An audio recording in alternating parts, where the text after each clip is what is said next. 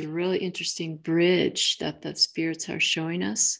So we think about how we're building a bridge to something new and different. So we're down here in the region just before the new moon starts, where my pointer is. That from this green line on is a new moon spiral. This area symbolically is solstice. So this is really, they're really showing us to this moment in our lives. There's two horse pieces, and the photo's a little funny with the shadow, but both horse pieces, they're usually all different parts of the symbol. They're touching, and they've made a bridge.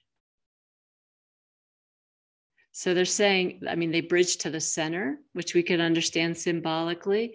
Oh, this is the path to your own center, to living in your own center. It's also the bridge to build the bridge from where we are, from the endings of things into the new. Their energy is all about, their medicine is all about giving and receiving. And these are the horses. Some of you have probably heard me tell the story many times over. So we'll just picture it, where I saw this field of horses, and there was a newborn out in the field. And this was happening physically. This was driving down the road in rural New Mexico. A newborn was standing out in the meadow, and around that little one was an arc of adult horses, and they had set themselves in that formation all on their own doing, and they were aiming all of their attention on this little one. Their bodies were all just aimed toward this little one who had just stood up, these knobby knees, just long legs, like I just made it. And so here's all these horses just feeding this new life with all of their attention. And behind that semicircle was another arc of adult horses, the rest of the herd, all lined up, aiming all of their attention on this little one.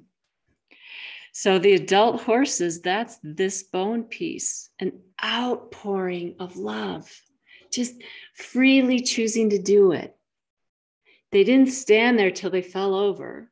You know, at some point, if they're going to eat or they need to get something to drink, and, you know, they're going to go about doing other things. But even when they walk away from that way, they line themselves up. They don't stop loving the little one.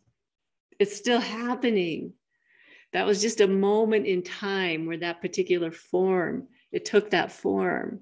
But it doesn't change just because everybody moves away from that form. So then the little one is right here, just soaking it in.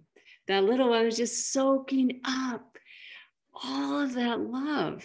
Not even a question about being undeserving. The whole herd's love and attention, just soaking it in. It's natural. So here is this giving and receiving, on and on and on, in that kind of a way, is a transformational energy. Changes everything. The way the horses are sitting here.